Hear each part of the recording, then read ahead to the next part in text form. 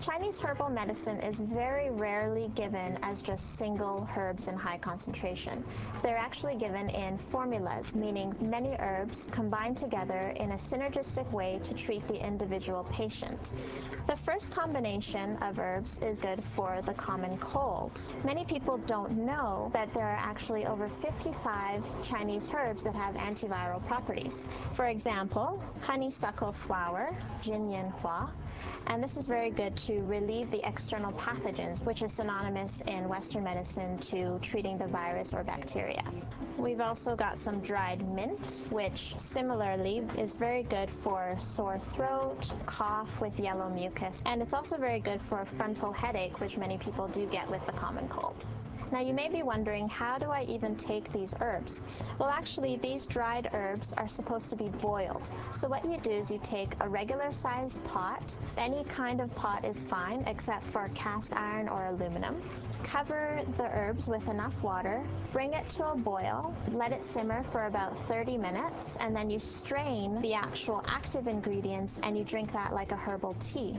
With acne, eczema, and psoriasis, many of the herbs help to detoxify the body. They help to clear heat and dampness and help the liver and kidneys to clear out the toxins. And this is actually the skin of cicada, what we call chan tui. And this is especially good for relieving itchiness that you get very often with eczema and psoriasis. Huang qi, or skullcap root, very good for clearing away toxins, heat, and especially dampness. So very good with eczema when you get the blisters and the weeping. In a typical Chinese herbal store, in the back, you'll see doctors with their patients doing the diagnosis and writing prescriptions of Chinese herbs. A Chinese medicine doctor looks at the tongue and takes the pulse of the patient and asks many questions about their medical history and about their present medical condition, after which they will write the prescription, and the prescription is taken to the front where the herbs are going to be made by the Chinese medicine doctors as well. Typically, what you'll see is the formulas being prepared on a single sheet of paper, and you'll see a pile of many different herbs. So that one pile is for 1 day's dosage.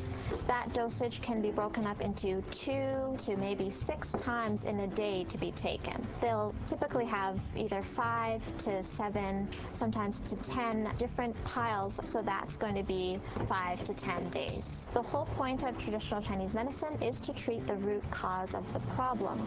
So it does take a little bit more time than Western medicine, but it provides a permanent solution.